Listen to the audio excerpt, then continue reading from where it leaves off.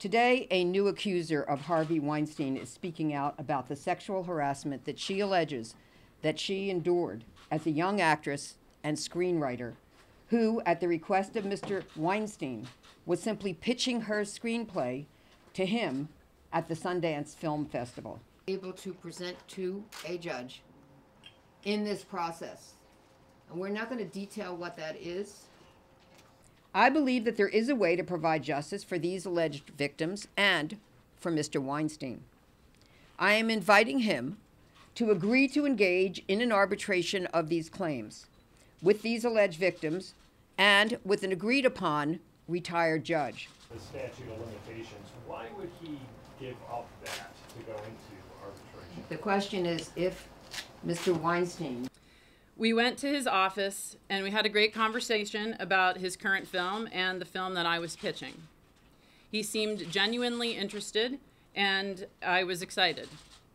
After about 30 minutes, he asked to excuse himself and go to the bathroom. He returned in nothing but a robe with the front open and he was buck naked. He told me to keep talking about my film and that he was going to hop into his hot tub that was adjacent to the room, just steps away. When I finished my pitch, I was obviously nervous, and he just kept asking me to watch him masturbate. I told him I was leaving.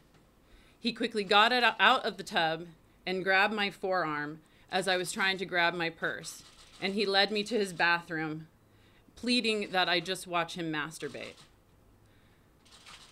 My heart was racing and I was very scared.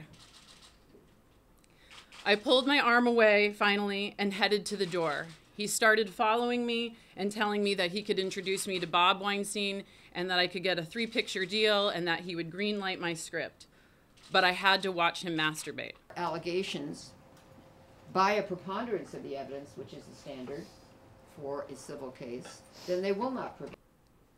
I do not think that Harvey Weinstein understands or comprehends how much pain and suffering this brings to me and scores of other women.